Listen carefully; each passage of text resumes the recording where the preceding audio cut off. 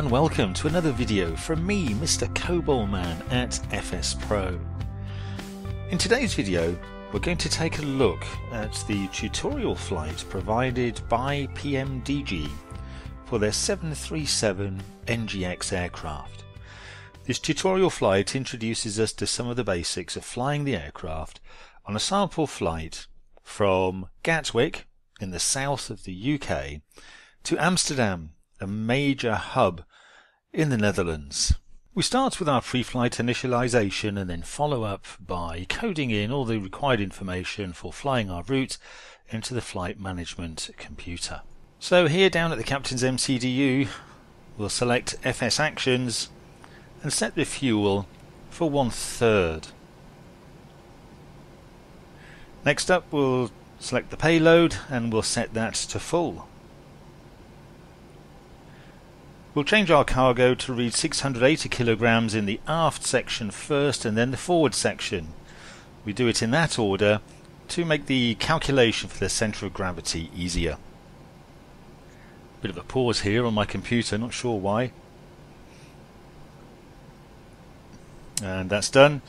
And now we'll go back to the POSINIT page. Here we'll enter Echo Golf Kilo Kilo, the code for Gatwick, into our reference airport. And by doing it this way, when we go to the route page, we can also enter in the same details directly from the scratch pad into the origin.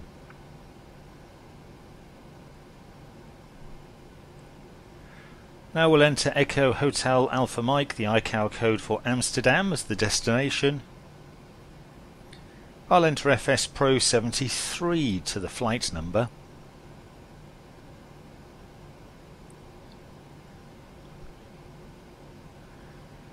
And now I'll enter in the SID. We'll do this by pressing the DEP R button, selecting the departure, selecting runway 08 right, the Clacton 5P SID, and that says good to go. Onto the route page now. Our route's really simple. We'll take Uniform Lima 620 airway straight to the Redfer waypoint.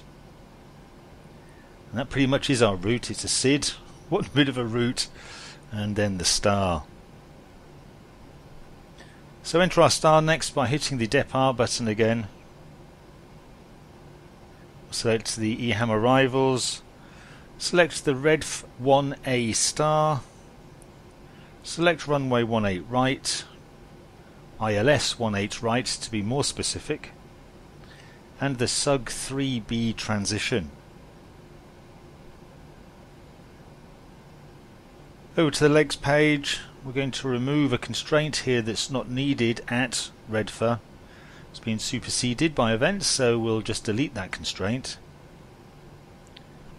Next we're going to copy SUGOL into the scratch pad and overlay an earlier SUGOL entry. Details for this are too complicated to go into here, so do check out the tutorial for this.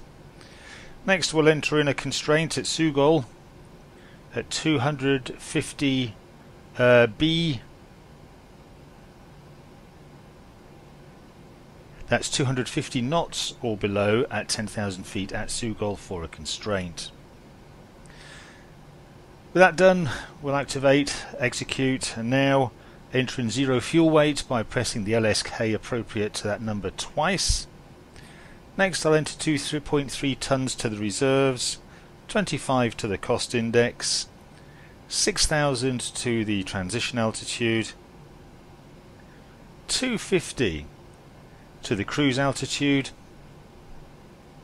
and at this stage I can execute.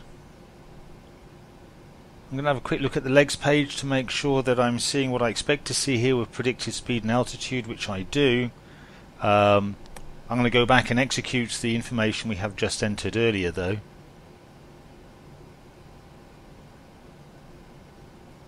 Before selecting the N1 limit page,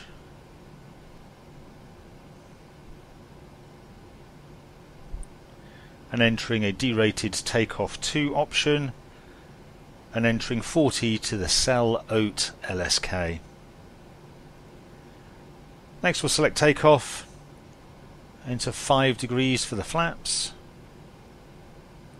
enter the centre of gravity by pushing the appropriate LSK twice again,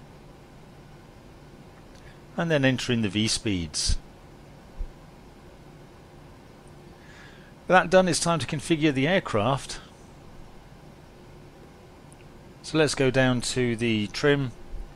I want to enter in 5.04. 5.03 is the closest I'm going to get doing it this way. I think that will do fine, so we'll do that.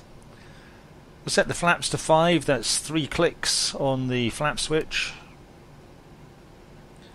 And then we'll set the auto brakes to RTO for rejected takeoff. We'll enter in the speed of 143, which is V2, to our IAS Mach indicator. Set the heading to 079, which is our runway heading.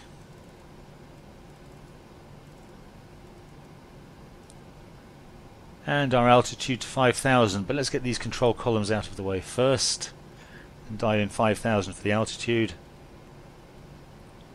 We'll switch on the captain's flight director, followed by the first officer's flight director, then the auto throttle, VNAV and LNAV, and now we'll set the TCAS to TARA.